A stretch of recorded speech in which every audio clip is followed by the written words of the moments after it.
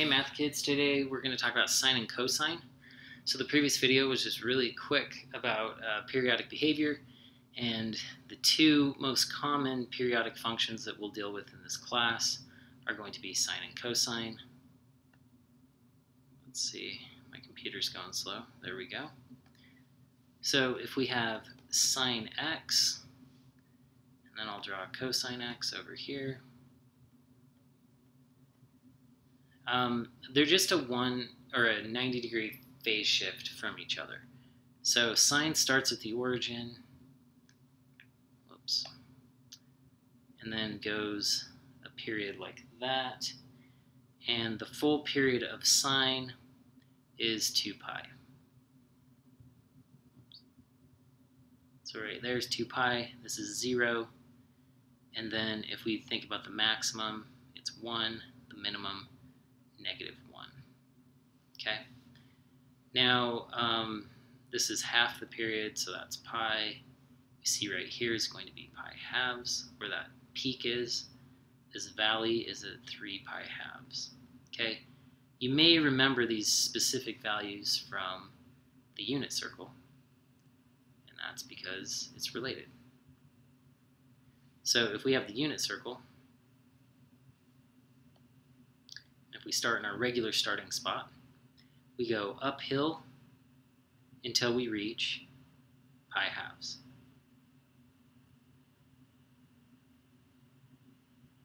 And my computer's going slow, I apologize.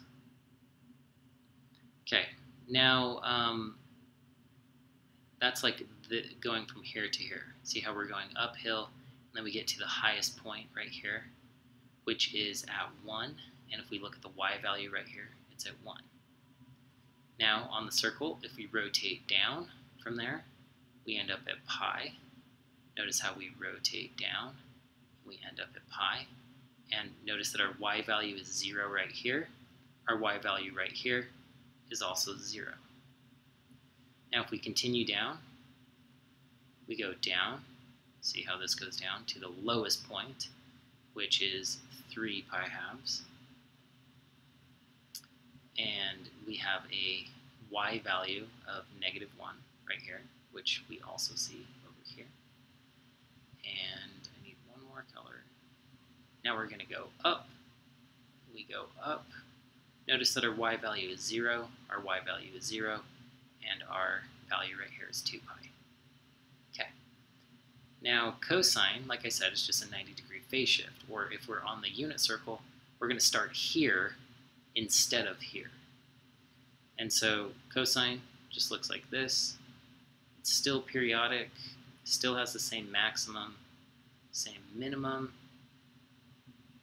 The half period is pi, the full period is 2 pi, and then this point right here would be 3 pi halves, and this would be, whoops,